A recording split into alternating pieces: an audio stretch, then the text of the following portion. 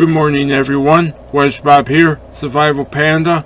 Today I'm announcing that effective maybe tonight I'm going to start doing some new series here for 7 Days to Die. The first one is going to be Base Building 101. I kind of did a pilot video of that not too long ago with the Grace Prophecy mod.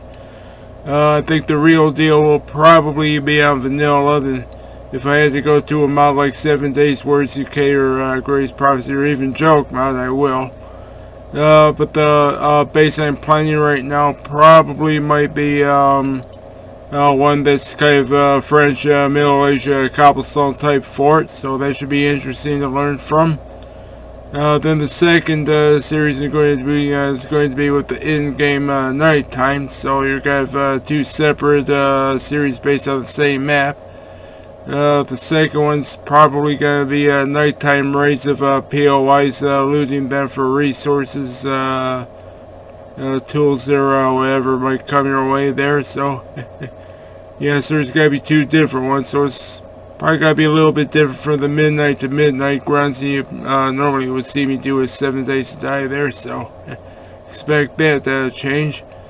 And yeah, I've also been doing a lot of story-based games here, like Horizon Zero Dawn, A Plague Tale Innocence. Yeah, those have been fun. And I'm sure you're asking, well, why aren't I getting back into Counter? Well, I am gonna get back into Counter-Strike, but you know, I'm taking a chill for a while.